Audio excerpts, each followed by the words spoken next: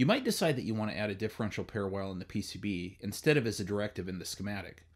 All the tools needed to do this are located in the PCB panel.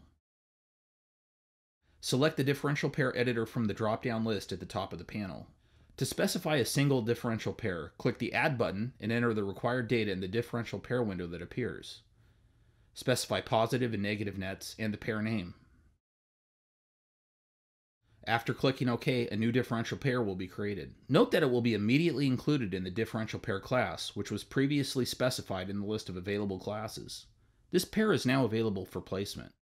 To create differential pairs from existing nets, select the Create from Nets function.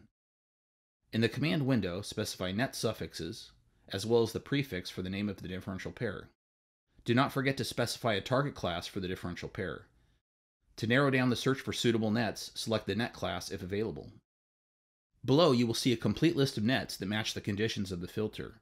Nets that have a common name and the specified suffixes will be affected by the tool. The differential pair prefix will become its name. Use the checkboxes in the Create column to specify which pairs you want to generate and click the Execute button. Newly created differential pairs will be displayed in the corresponding window of the panel. Differential pairs can be created in this way in the PCB, but not in the schematic.